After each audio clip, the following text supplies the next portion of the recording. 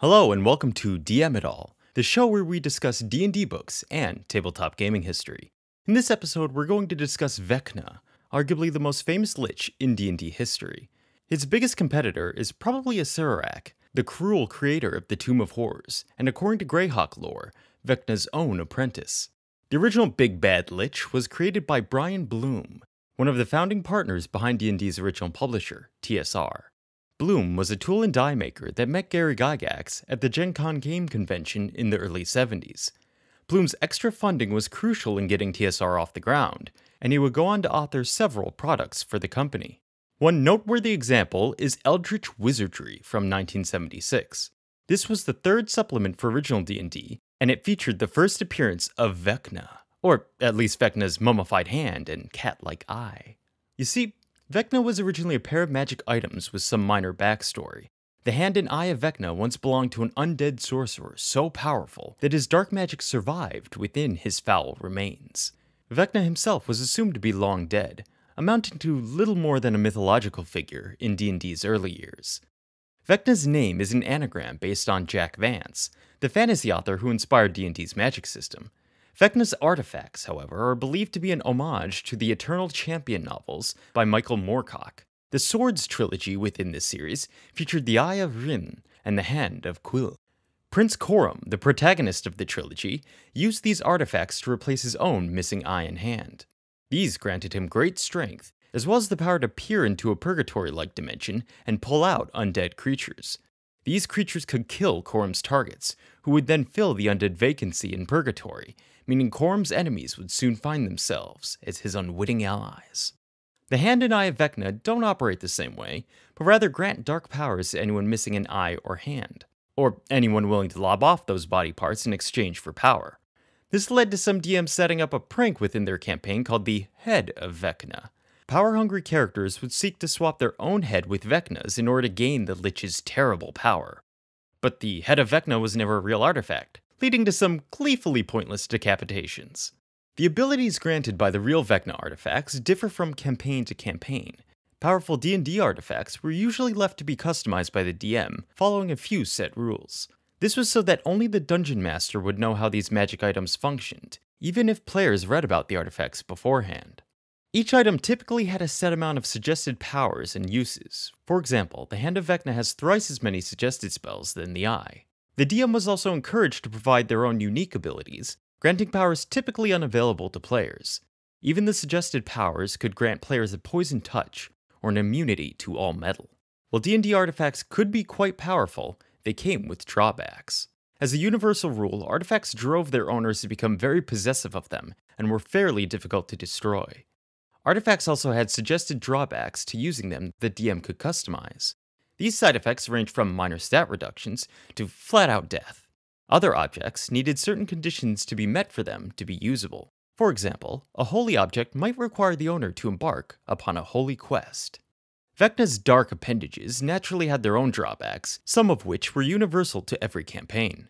Regardless of what other abilities they were imbued with, Vecna's artifacts would not only fuse with their owners over time, but also turn them evil. Both of these effects were permanent and irrevocable, as not even the gods themselves could undo this woeful transformation. Another magical item listed in this booklet is the Sword of Cass. Cass being Vecna's purported bodyguard. This sword grants its user various powers, but similarly corrupts any who dare wield it. In 1979, Gary Gygax updated the Sword of Cass and Vecna's artifacts for the Advanced D&D Dungeon Master's Guide. This book established that Cass had betrayed Vecna, with the two destroying one another during their final battle. It also revealed that the Sword of Cass possessed an intellect of its own, as it convinced Cass to turn on Vecna, which is ironic given that Vecna was the one to give Cass the blade. In 1989, the second edition of the Dungeon Master's Guide would further detail Vecna's history. It established the Great Evil as a historical figure, explaining that his hand was found 136 years after his passing. Also detailed were the various owners of the hand after it was discovered. At one point, the hand was found by a random fisherman. This fisherman was eventually murdered by his brother, who coveted the artifact. The brother was in turn slain by a random outlaw who went on to have a 100-year reign as Vecna II. So the hand didn't merely turn people evil. Vecna's lingering essence convinced the owners that they were Vecna Reborn. The lead designer of 2nd edition AD&D was David Zeb Cook, a prolific D&D designer back in the day. On top of his work for 2nd edition, Zeb Cook also created the Planescape setting, as well as several iconic adventures such as the Isle of Dread and the Dwellers of the Forbidden City. Zeb Cook was a wargamer who learned about D&D through his university's gaming club. He later responded to a Dragon magazine ad to become TSR's third full-time designer. The name Zeb came from his time as a high school teacher. His students thought he looked similar to Zeb McCahan from the 1976 TV show How the West Was Won. In 1990, Zeb Cook would go on to create a 96-page adventure about Vecna. Despite being a staple in D&D for over a decade, this marked Vecna's first appearance as a character in the ominously titled Vecna Lives.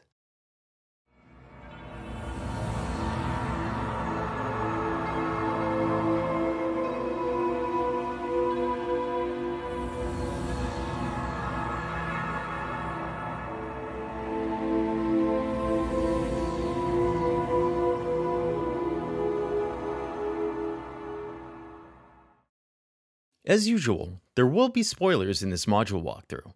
If you want to skip ahead to our final thoughts, jump ahead to the time shown here. Vecna Lives opens with the clarification that it's an adventure meant to kill player characters. The module claims the constant threat of death is important, because the adventure is supposed to play out like a horror movie. Note that as a high-level campaign, it's meant for characters around level 13, which would mean cherished veteran adventurers players have sunk a lot of time into. This is partially why the module pushes players into using pre-generated characters. The other reason is the identity of said characters, given that this module takes place in Greyhawk. Greyhawk was created by D&D co-creator Gary Gygax when he was playtesting the D&D rules. Players undertaking this adventure are given the chance to play as the Circle of Eight, the most famous characters from the setting. Even players not familiar with Greyhawk might recognize names like Tensor, Nystel, Odaluke, Bigby, Otto, Rary, and Drawmidge. Many of the named spells in D&D originate from their creators in the Circle of Eight. The only member without a famous spell is Jalarzi Salivarian, given that she is a newer member created for 2nd edition. Most of the other members were originally played by Gygax's friends during the Greyhawk playtest. This was where the Circle of Eight, a secret organization meant to protect the realm from dangerous threats, was first conceived. If the players follow the module's suggestion, there'll be a high-level party composed almost entirely of wizards. Stranger still, the party starts this adventure smack dab in the middle of nowhere, within a secluded mountain range. The party stands before a burial mound, and there isn't much they can do besides investigate. All they know is they've been sent here by Morden Kanan, the leader of the Circle of Eight. Morden Kanan was Gygax's character from Greyhawk playtests, and to this day he is a recurring figure in modern D&D adventures, although Wizards of the Coast made him totally bald for some reason. According to this module's backstory, Morden Kanan sensed danger coming from this burial mound, which was somehow preventing divinations into the future. This was so ominous that Morden Kanan was forced to send the Circle of Eight. Note that it wasn't ominous enough for Morden Kanan to go in person, as he is absent during this opening sequence. The mound features a decrepit stone entryway leading to an unstable dirt tunnel. Inside is a magical aura that buffs the party but also blocks any teleportation. The party will quickly come across a large stone seal that blocks their passage. Inscriptions upon the stone explain that the seal is meant to ward off evil. The party has to, unfortunately, break the seal at this point, as there is no other way to progress. Once they do so, they will make their way through a mini-dungeon with around 4 rooms total. One room features a fight with some fire toads, while an insect-like Ankheg tries to grab any distracted characters. The main tunnel features a magical cage trap, as well as a pit with an ooze monster at the bottom. While threatening, a competent party should have no problem traversing this area, thanks to their high-level wizards. In the 6th room within this dungeon, the party will find another, much stronger seal. Past this seal is a large room containing decrepit furniture and an elaborate sarcophagus. The shriveled creature within the sarcophagus will introduce himself as Vecna, before immediately attacking. Vecna opens the fight by casting a time-stopping spell and then killing multiple characters all before the party can even move. Anyone still alive will be barraged with spells and swarmed by summoned monsters. The DM is given free rein to cheat here, allowing Vecna to always go first as well as automatically resist any spells. That's because the Circle of Eight is meant to die here, and the DM needs to ensure that this happens. This scripted scenario acts as a way to heighten Vecna's threat, demonstrating how easily he can rip through the most powerful heroes in all of Greyhawk. The players at this point will be handed new character sheets as they switch over to their real characters, the ones they'll be playing for the majority of this adventure. These are the close associates of the Circle of Eight, left to investigate their grisly murder. While the module provides its own fleshed out new characters, players are free to use their own at this point. However, it is important that they have some connection to the Circle of Eight. Our story begins, again, with a vision. The new characters witness vague images of the Circle of Eight in their final moments. The dying wizards manage to impart a final message to the party: warn Mordenkainen. The party starts in the free city of Greyhawk, a massive city-state and one of the major points of interest within the entire realm. All the party can really do at this point is gather information about Mordenkainen. To find the man, they will have to visit the local Wizards Guild and hopefully have at least one wizard on their team. If they do, one of the guild members will be willing to arrange a meeting with Mordenkainen in a nearby tavern. Mordenkainen will not appear in person though, and will instead talk through a magical apparition. The head wizard doesn't provide much new information, as he mostly talks down to the party. The most he reveals is that an astrological alignment is occurring, and has something to do with Vecna's hand and eye. Mordenkainen claims he is busy researching the matter, and leaves it up to the party to investigate the murder of his comrades. Note that this is the only real appearance of Mordenkainen within this adventure. Stories like these are always considered a bit of a jerk. Eventually, the party will be interrupted by 18 Vecna cultists swarming the tavern. Their allegiance will be obvious, given that 2 members are based on Vecna's hand and eye.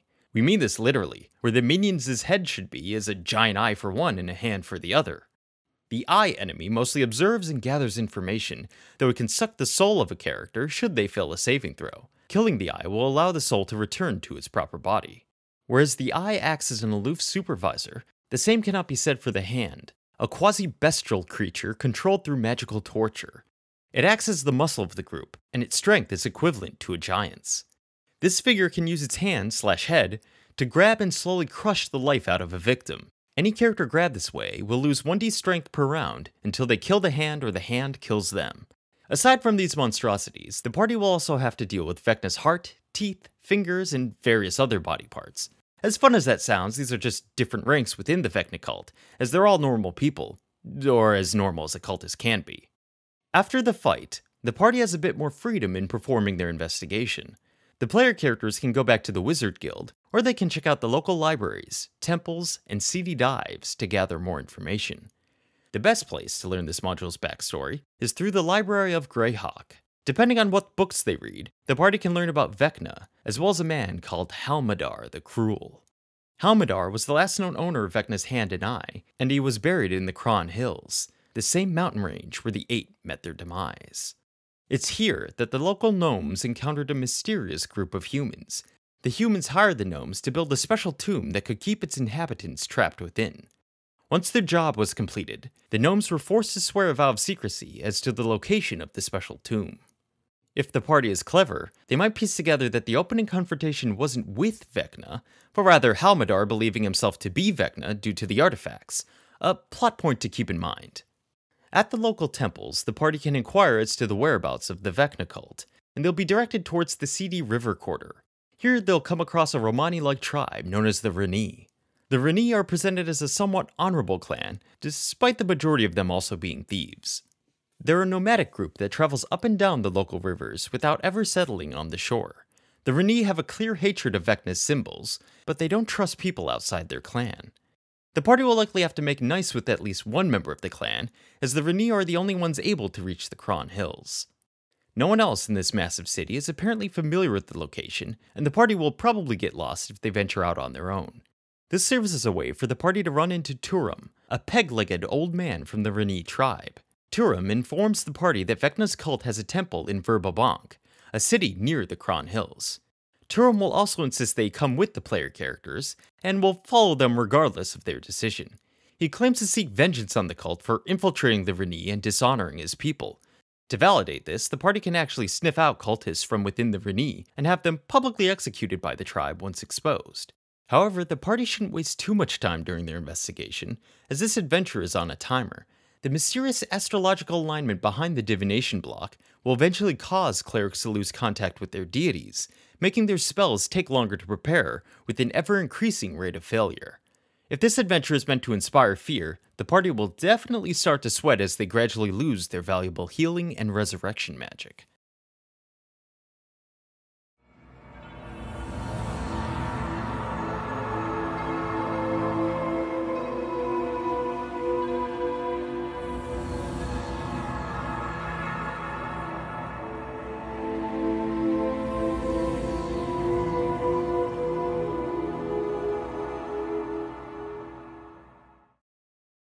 Eventually, the party will take a Renee barge to reach the Kron Hills. The module has unique random encounters for this river trip, as well as scripted encounters depending on which boat they hire. Whereas evil cultists have infiltrated most of the boats, Turam's vessel is secretly being operated by river trolls. These river trolls have been polymorphed to look like Renee tribesmen, and will attack the party if they get too nosy during the voyage. Turam will try to stop any fights that break out, given that he's, as you could guess, a secret villain that has plans for the party. Upon reaching Verbobank, the party will discover that it's not quite as welcoming as the city of Greyhawk. The Verbobank citizenry is obsessed with class and rank, while their rulers are overzealous about security. The leaders of Verbobank are naturally very suspicious of cult-like organizations, given that this is the same town that fought against the Temple of Elemental Evil in one of the most famous D&D modules from the Greyhawk setting. Therefore, if the party is a bit too brazen in their inquiries, it can be a bit of a problem. Should they go around asking about the cult of Vecna, the city guard will push to be part of the investigation. The city officials will also be more than happy to torture the party if they are insufficiently respectful or cooperative. Asking around will also put the party in danger of the first subplot, the cult of Vecna itself. The cult will not attack the party within Verbobank, but instead propagate false leads to lure them outside the city walls. They specifically lead the party to an abandoned mining quarry nearby, spreading rumors of strange ritual killings. They will go as far as staging a fake ritual during the middle of the night, complete with scarecrows, torches, and blood splatterings to set the scene. If the party goes to investigate, they will become prey for the vampiric mists. These gaseous bloodsuckers are the reason why the mine was abandoned in the first place. While the mists won't be too much of a problem for a high-level party with magical weapons, the Vecna cultists nearby will pose more of a serious threat. After the party survives the mists, they're rushed by 5 fighters backed up by 3 wizards sniping from afar. There are also 2 thieves waiting to backstab anyone who dares reach the spellcasters. If the party emerges victorious, they can interrogate remaining cultists to learn which tavern serves as their base of operations. The heroes will then be able to recruit 21 fighters and 4 clerics from the city of Verbobank to perform a raid on the cultist headquarters. Our old absent pal Turam reappears around this point, and will once again follow the party regardless of their wishes. In the cellar of the tavern, the party will discover a secret temple area with an altar. Within are numerous cultists praising quote-unquote Vecna, who the party may actually know to be Halmadar the Cruel. As soon as the party is discovered, combat will begin. However, this is yet another scripted battle meant to set up a dramatic plot twist. Just as the encounter is set to conclude with either the party's victory or defeat, Turam steps forward, causing the cultists to quiver in fear. Turam will approach Halmadar and rip out his hand and eye, turning the impostor to dust. Turam will announce himself as the one true Vecna, thanking the party for their help and promising to reward them at a place called Tovag Baragu. He then teleports away. Through research, the party can learn that Tovag Baragu is located within the Dry Steppes Desert. It is marked by massive stone blocks arranged in circular patterns. Think of it as the Greyhawk equivalent of Stonehenge. No one knows the purpose behind Tovag Baragu, but it supposedly allows people to view and teleport to distant lands. Note that the battle between Turam and Halmadar plays out regardless of the party's investigation, or even if they're around to witness it. Should the party ignore the cult of Vecna, they'll hear about this confrontation through word of mouth around town. Which might just happen if the heroes decide to investigate the second subplot, Halmadar's tomb. The best way to do this is to ask the gnomes in Verbobank for information regarding the tomb. The gnomes will regale the party of the legend of Osnabrult, the local gnome village that built Halmadar's tomb, but is better known for its sacred treasure. It turns out that long ago, a strange gaunt man with one hand and one eye came to Osnabrult. He ate dinner with the gnomes, and then challenged them all to a wrestling match. After besting them, he thrusted a sword deep into the floor of their great hall. As a payment for its victory, the gnomes were tasked to watch over the sword from that point onward. Ever since then, though crops and craftsmen were cursed with everlasting failure, the warriors of Osnabrück went on to become the finest in the land. If the party ventures towards Osnabrück, they'll find the gnome tunnels are in ruins. Rumor is that a human passed through town recently and wreaked devastation to all their underground dwellings. Because of this, the gnomes will be hesitant to aid any humans in the party. If the party asks after Halmadar's tomb, there's actually no way to learn of its location according to the module. Although a lot of this module is spent investigating the Circle of Eight and retracing their footsteps, the party never actually comes across their corpses. The Circle eventually gets resurrected according to Greyhawk lore, but that occurs after the events that transpire here. The gnomes may never trust the party enough to lead them to the tomb, but they are open to directing the party towards the town's sacred treasure. The gnomes will hand over the curious sword from their former Great Hall if and only if the heroes prove they are worthy of it. Thus, the party must undergo a brutal ritual, beginning with a day of fasting and frequent bathing in order to cleanse their bodies. The heroes must then spend the next day in a brutally hot sauna that will require the characters to pass multiple saving throws. Any character that survives the sauna will likely start hallucinating incoherent visions at this point. This is to make the party question reality as they're finally brought before the sword. Those familiar with Vecna might piece together that this blade is in fact the powerful Sword of Kaz, a realization they'll be keenly aware of once the one who grabs it suffers 2d20 of damage. The wielder of the sword is then not only aware of Vecna's general location, but also becomes obsessed with hunting the lich down. The character will develop a bloodlust that must be satiated, whether it be by foe or friend. To make matters worse, they'll slowly become possessive of the blade, developing an unhealthy paranoia of everyone around them. The gnomes, however, will be oblivious to these dreadful tidings, instead rejoicing that the sword has finally found a worthy owner. When they hold a feast to celebrate, it will be interrupted by a new group of cultists. These are members of the cult of Istus, Greyhawk's god of evil. Istus the Old One is a deity that resides not in the heavens, but in the lands of Greyhawk, maintaining a cruel rule over his dark empire. The party will probably have learned of the cult of Istus by now, as they were once the dominant cult in the region until they were purged from the city of Greyhawk. The cultists are here to steal the Sword of Kaz and run away once they have it. Should the party capture the leader, he will offer aid in their quest to stop Vecna. The leader fears that Vecna's rise to power will make him a threat to Istus, and he vows to never hurt the party again until Vecna is defeated. This questionable team-up is an interesting idea, except that there's no reason for the party to believe that a priest with a zeal for evil maintains any code of honor.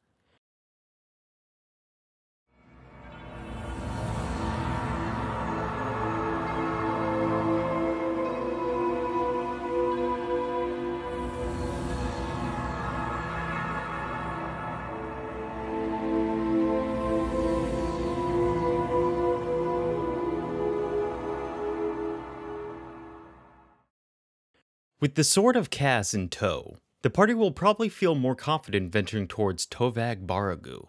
Smart characters will avoid traveling by foot, given that the trip would take over 40 days. This adventure provides an overland map and some vague encounter ideas, but it does not supply any notes for what they entail. It doesn't even offer any tables for unique random encounters. The module instead recommends that you combine it with other books from the Greyhawk setting, as there are sections like this that need some extra material. Once the heroes get close to Tovag Baragu, they'll spot the local barbarians gathering around a stone monument. These barbarians are watching intently as Turum performs some kind of ritual within the landmark. Note that while Vecna never appears in his true form during this adventure, Turum is the next closest thing. That's because Vecna discovered a way to ascend to godhood, and thus created Turum to be his avatar. In 2nd edition, a lot of deities stopped appearing in the physical world, opting to act through weaker puppet manifestations called avatars. There were still some corporeal deities like Istus, but these generally stopped being the norm during 2nd edition. This change was done so that player characters could still fight deities without killing them in their official canon. If a player character ever did manage to slay a deity, surprise! It was just their avatar, not the deity itself. Not that it matters here, since it's very unlikely the party will even be able to kill Vecna's avatar. Turum is a level 20 caster with 70% spell immunity and a paralyzing touch. If the party thinks the Sword of Kaz is the key to defeating Vecna, they'll quickly realize they're wrong. Although Kaz may have slain Vecna, it was not by using his sword. In fact, Vecna made sure the weapon could not be turned against him, sapping it of all of its magical abilities while in his presence. Luckily for the players, Vecna would rather talk than fight. If the party still tries to battle him, he will seek to subdue rather than kill. The Lich is rather impressed with the party, and wants one of them to become his new right hand. But only one person can have the position, and they must prove their loyalty by murdering their friends. If someone agrees to the plan, this will end the campaign pretty quickly. Should the party unanimously refuse, Vecna will throw them through one of the portals within Tovag Baragu. It turns out that the archways here serve as portals to other dimensions and other periods of time. The ritual Vecna is performing is one to open a time portal to his former empire. He seeks to bring his followers from that period into the present in order to increase his status as a god. Seeing as deities gain power from their followers, if Vecna succeeds in resurrecting his empire, it will make him the most powerful deity in all of Greyhawk. He'll actually explain his entire plan to the party through a classic expository villain monologue. After the party is thrown through the portal, they will arrive in a location similar to Tovag Baragu. This place, however, is covered in ash, awash in a gray haze that obscures everything. The only thing visible off in the distance is a massive structure that looks like a human skull with the cranium sliced away. If the party ventures too far away from this structure, they will pass through a force field. Beyond is the elemental plane of ash, where no living creature can survive its atmosphere. The party is effectively trapped, and they will have no choice but to venture towards the skull structure. Near the entrance, the heroes will be greeted by a doorman, who will write down their names as well as their crimes against Vecna. This structure is called the Citadel Cavidius, and it is a custom hell devised by Vecna himself. Instead of killing his enemies, Vecna dooms them to eternal life within this gloomy dimension. Here, the party will find hundreds of random people wandering around in a mindless daze, the color and life drained out of them, with many driven to madness. Undead creatures also wander the halls, but they don't even bother feasting upon the living. That's because this place is on the border between the elemental plane of ash and the negative energy plane. Negative energy is the life force of undead creatures, so the undead are basically at an eternal banquet, supplied with constant sustenance in the area. The Citadel Cavidius is a huge location, but there is unfortunately not much detail to it. All the party can really do here is simply talk to 5 NPCs wandering the area. The sane denizens will claim that escape is impossible, but that's not exactly true. The party can still use dimensional teleportation, and they can just open the portal they were tossed through to get here. But the player characters will still need a way to defeat Vecna, which means they must find the one man who successfully bested Vecna in the past, Kaz, his former bodyguard. The Sword of Kaz will inform its current owner that Kaz is within the Citadel, lurking inside one of the oldest sections of the prison. He now lives on as a vampire after being exposed to the negative energy plane for too long. The Citadel is too dense and chaotically designed to be navigated alone, so the party will have to ask some prisoners as to Kaz's whereabouts. This can lead to some combat encounters, however, as several prisoners have been driven violently mad. Upon reaching Kaz, the party can reveal that they possess his sword, to which he'll demand they return. If they do so, Kaz will use it to just teleport away, leaving the storyline for good. Yes, not only is Kaz a punk, but the sword has innate teleportation abilities, something Vecna would have known about, yet lets the party hold on to, despite having condemned them to prison forever. Should the party want help from Kaz, they must instead ignore his requests and do what a D&D group does best, threaten him. Kaz will reveal that he defeated Vecna by throwing him into the outer planes. Vecna's evil magic kept him alive, while men in the mortal plane began to develop a cult around him. Eventually, Vecna got enough followers to become the demigod of black secrets. So the only hope now is to find another god to defeat Vecna. Since every Greyhawk cleric has lost contact with their deity, the heroes must call upon the only known god still residing within the physical world, Istus, the god of evil. When the party returns to Tovag Baragu, they will have to call upon Istus for help. If they pray to their own deities, they'll be told that Istus is the only one that can save them now. If the party refuses to summon the god of evil, Istus will show up anyway, as he is in the process of looking for Vecna himself. The DM is expected to narrate the battle between Istus and Vecna in a dramatic way, instead of playing it out like standard combat. Actual D&D wizard fights are usually boring to watch, proven by the time stop battle from the beginning of this adventure. Istus starts out with the advantage in this fight, since he is a god in physical form, whereas Vecna merely has an avatar. But the Istus advantage will diminish, as Vecna's sycophants start pouring through the time portal. It is up to the party to kill Vecna's followers, in order to ensure that Istus maintains the upper hand. This is a creative way to keep the party involved despite being massively outclassed by these two deities. At least it would be if not for the fact that Istus can destroy the time portal whenever he pleases. In fact, Istus will do exactly that just as the party becomes overwhelmed by Vecna's forces. The destruction of the portal will then cause Tovag Baragu to glitch out and spawn random portals everywhere. While this effectively ends Vecna's evil plans, he and Istus remain an ever-present danger to the party. To prevent any future retaliation, the party needs to grapple with the two deities and push them through one of the random portals. If the party succeeds, Tovag Baragu will be broken for good. The archways continue to generate portals, but these will spew forth fire at random intervals. One portal will also spew out Vecna's hand and eye, though the party will never actually notice this happening.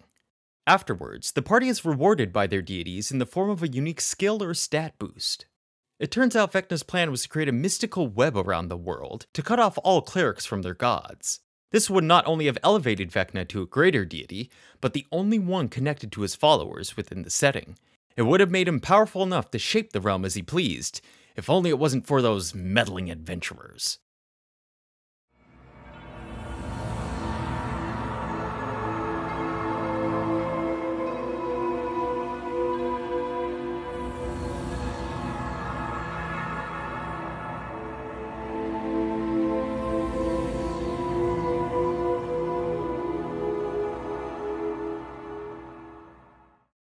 This module is notorious for its opening sequence, and rightfully so. First off, it's a clunky setup, requiring everyone to learn a bunch of complicated characters just to kill them off in an hour or two. More importantly, since the adventure hinges on the party dying, none of their actions, arguments, or decisions really matter. Given that the DM is allowed to cheat in order to make this happen, this entire sequence might have been better served as a cutscene, especially because the main characters of this adventure only receive a hazy vision of the opening scenario anyway. Playing the opening puts the players 10 steps ahead of their actual characters, which can be frustrating given the investigatory element of this module. The party is made to retrace the steps of the Circle of Fate despite having just played as them, so they spend arguably too much time relearning things they already know. Aside from that major flaw, the actual investigation is probably the most well-done aspect of this adventure. While most of the action sequences are heavily scripted, the party is given remarkable freedom in how they carry out their investigation. There are many different ways to gather clues, and the party can even run into some optional encounters not relevant to the plot. A decent amount of irrelevant information is provided, adding a lot of flavor to the world and enhancing the party's potential social interactions. For example, if the party visits the zealous Church of St. Cuthbert, the priests will try to convert the party in exchange for providing them information. They'll even attempt to bonk the party members with the cudgel, as is the Cuthbertian tradition. The investigation is still somewhat railroady, however, as the party will inevitably solve the mystery no matter how much they fool around. If the party gets stuck, the DM is recommended to feed the characters directions as to where to go. For example, if the party skips the Sword of Cass, they will receive a dream vision telling them to go to Osnabrück. This is despite the fact that the Sword of Cass is not even mandatory for finishing this adventure. While it's important to keep the momentum up during an investigation, we feel the mystery loses its luster if it requires no effort to solve. Players might even notice that all their actions come secondary to the very scripted and unalterable plot events. This brings us to the finale of this adventure, which is almost as linear as its introduction, barring the right-hand man betrayal. It's hard not to see this as a missed opportunity. Just because the party is outclassed in a direct fight against Vecna doesn't mean they couldn't figure out how to interfere more directly with his plans. For example, Vecna's ritual at the end is powered by 7 magical artifacts scattered throughout the world. Yet, the party is never allowed to interfere with or even find these magical MacGuffins. Seeing as Tovag Baragu is a gateway between different dimensions and time periods, you'd think the party would have more options for sabotage in the finale. For an area touting endless possibilities, Tovag Baragu is not nearly as boundless as it appears. The progression from the hero's arrival here to the final fight is only 10 pages worth of content too, making the entire final act shorter than either of the module's city chapters. Lastly, the Citadel Cavidius is also a missed opportunity, since it has a great concept but does startlingly little with it aside from a vague description of the layout and a few scripted encounters. It's important to note that these promising yet underdeveloped elements were revisited at a later date, as this adventure began a Vecna trilogy of sorts. It was followed up by Vecna Reborn, and Die Vecna Die. These sequels were written by different writers, but they picked up on plot threads left lingering in this adventure. Vecna Lives is, in our opinion, the worst of the three, but it at least establishes Vecna as a properly menacing character, seeding great things for the future.